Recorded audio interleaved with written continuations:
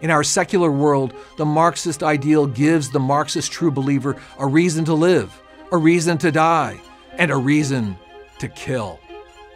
Monsters like Lenin, Stalin, Mao, Kim Il-sung, Ho Chi Minh, and Pol Pot took this to the nth degree and murdered millions. If you think Stalin and those other guys got communism wrong, but your new democratic socialism will get it right, think again. Marxism leads a society toward a fixed goal, a utopian vision of pure freedom in which the individual is liberated from the false consciousness of capitalism. Unfortunately, by Marx's own definition, the path to this utopia requires the destruction, economically, politically, and morally, of every vestige of civilization as we know it.